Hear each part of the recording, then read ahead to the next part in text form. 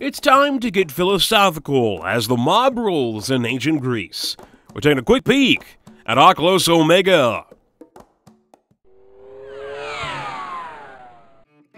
Okhlos Omega is a game about brainwashing the general public into blindly following your cause.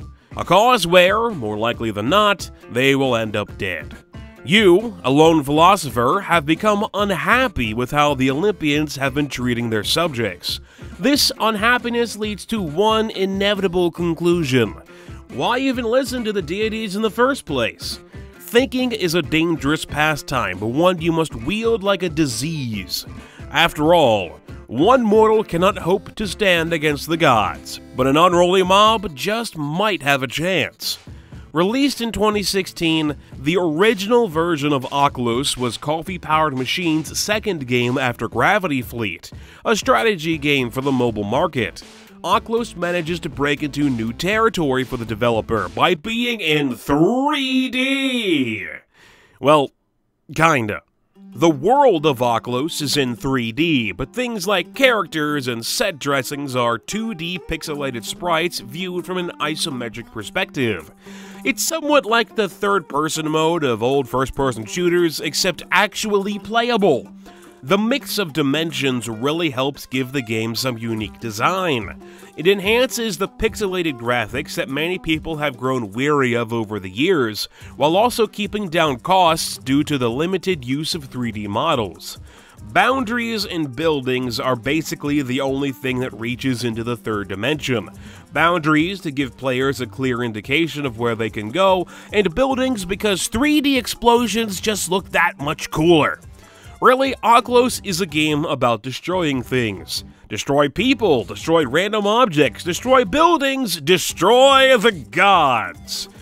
But only if your mob is feeling up to it. Persuading those around you to give up their time-honored traditions and follow your new way of thinking is as simple as walking into them, as walking into them is how you get them to join your mob.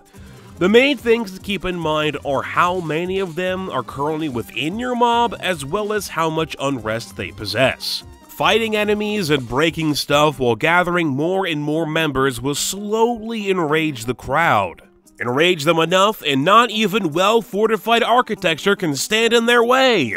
Look at them go! Isn't it just adorable? There are a limited amount of instructions you can dish out to your new colleagues, however. I've heard many people compare the mechanics of Okhlos to Pikmen, but I wouldn't say they're all that similar on anything more than a basic level.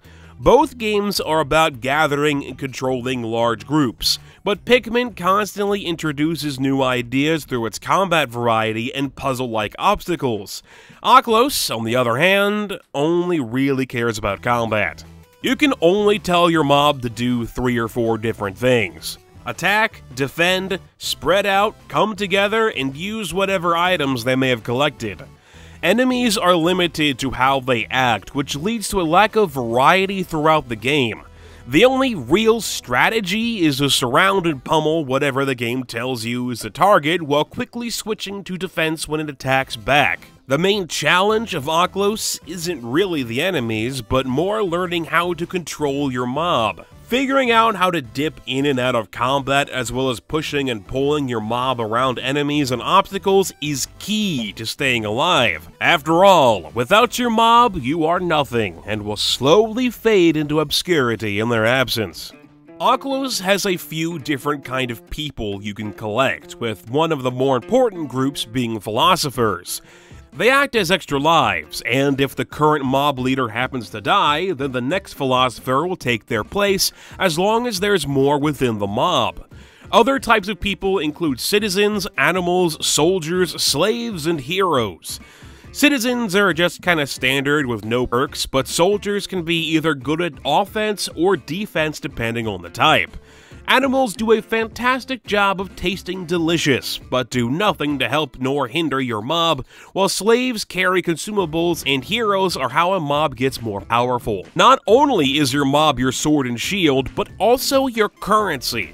In between areas in each level, players get access to a trader who will let you trade units in your mob for more powerful hero units. Heroes can do all sorts of crazy things, from buffs to debuffs and special abilities. There are tons of heroes to unlock and collect from Greek history and mythology, as well as less period-centric characters like Albert Einstein in a toga, because that's what I wanted to see in my lifetime. Heroes can do anything from increasing mob capacity, turning enemies into pigs, as well as carrying multiple consumable items. Consumables are important to have around. They include meat, more meat, invincibility power-ups, and explosive barrels. Consumables your mob has collected can be used by pressing a corresponding number key, and can be key to turning the tide of a fight. I mostly save them for boss fights when possible, but you can use them at any time. Bosses in Okhlos are really the bread and butter of the game, as each one is rather unique. It's the only time I ever had to do much in the way of planning, as I figured out how they acted. Most bosses have the ability to lower a unit's morale as well as their health bar, causing them to sometimes leave the mob and just wander off. Keeping an eye on where your mob is, how they're acting, where the boss is, and what they're doing can make some of these fights tense. That is, unless you've got a giant mob and kill the boss in 5 seconds. Okhlos is very dependent on upgrades, as the limited controls don't give you many options. You can't select each unit type individually, put your mob in any kind of formation, nor even dismiss one unit from your mob so you can replace them with a different unit.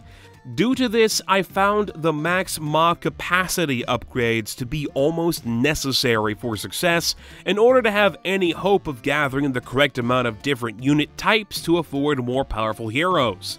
There's no way to gather more units during boss fights either, so if you don't have the right units going in, you're pretty much stuck. In early 2017, Coffee Powered Machine released an updated version of the game, titled Okhlos Omega. Omega aims to expand the game while helping to fix some of the things players disliked about the original release. This includes adding new heroes, bug fixes, and enemies. The biggest change is how long the game is overall. In an attempt to lessen the repetitive nature of Okhlos' combat, Coffee Powered Machine shortened the length of each of the 7 levels in the main game. Originally, players had to complete 5 sectioned-off areas before being allowed to fight the boss and move on to the next level. Unfortunately, with how shallow Okhlos' combat is, along with the lack in variety of how players need to fight enemies, this quickly became dull. Each area only has one objective: kill all of the enemies. That's it. No variety or anything, just kill all the enemies, go to the shop, and do it over again. The game desperately needs more objectives, so players aren't constantly doing the exact same thing over and over and over again. Sure, the game's randomization means that every room is different and there's some variety with areas focused on hazards and traps, but it just doesn't do enough in the long run. I had really hoped to see something like this added in the Omega Edition, but it just isn't there. What is there is the addition of champion enemies. These range from kinda fun to fight to just completely unfair. Only one champion can spawn per level, and it's random as to which one it could be or where they could show up, but when they do show up, they cannot be ignored. Some of the more fun champions to fight are the Trojan Horse, that's so awesome it has to be in 3D, as well as a healer that makes enemies a bit tougher, but most of them are annoying or frustrating. One particular champion constantly spawns in enemies until it dies, just floods the area with foes that go straight for the mob leader as opposed to the mob. It is ridiculous how many enemies can get on the screen at one time. Other champions mostly exist to one-hit kill everyone in your mob, or basically cause you to instantly lose. Every now and then I came across a pair of Gorgon Snake Ladies who would turn my entire mob into stone all at once, only leaving the mob leader alone. Without a mob, the riot begins to calm down, and if the riot ends, it's game over. There's nothing you can do to unfreeze your mob either besides wait it out, but the Gorgons can refreeze them almost instantly, so in reality, you just can't do anything. Omega also added a new type of basic enemy, which are these guys in explosive barrels that run specifically at the mob leader, hoping to blow them up. Some areas are filled solely with this kind of enemy, and they wreak ridiculous amounts of havoc on your mob, with little to nothing you can really do about it, especially when they group together. Omega was also supposed to fix up some of the game's bugs and glitches, but I ended up running across more of them now than I did before. Sometimes you can randomly get stuck on seemingly nothing to the point that you can't move. This seems to mostly happen around destroyed buildings, but I've also had it happen within a boss fight for no apparent reason. Thankfully, instead of having to completely restart from the beginning, you can just quit from the main menu and restart from the beginning of the level you were on. But you've still got to redo everything up to the point where you got stuck. Quitting and loading can also be abused a bit if you find yourself in a bind during something like a boss fight. Just quit and reload till you've got the right mob composition or get lucky enough to beat the boss and move on. Overall, I was a bit disappointed with Okhlos Omega and Okhlos in general. I really enjoyed the preview build I played for the game a few years ago, as it showed a lot of potential with the game's concept. The final product didn't quite live up to that potential to me, since it lacks much in the way of strategy and skill. Throughout the game, whatever happened and whatever situation I was in felt more like I was being lucky or unlucky than anything I had any real control over. Okhlos is being sold as a roguelike game, but there's just not enough depth there for me to really enjoy my time. At its best, it can be good for some chaotic and mindless fun, but it very quickly became frustrating or just annoying with how areas are laid out and whichever champions happen to show up.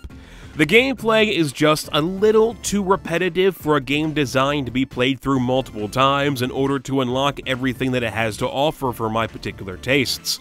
Heroes are the only thing that kind of changes up how you play, but they just don't do enough. A successful run from start to finish lasted me a little less than an hour, but I've read some people were able to beat the game on their second try, while others, like myself, took a little while longer than that.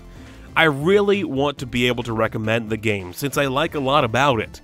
I really like its unique visuals paired up with some good music that mixes traditional Greek sounds with some old school video game vibes.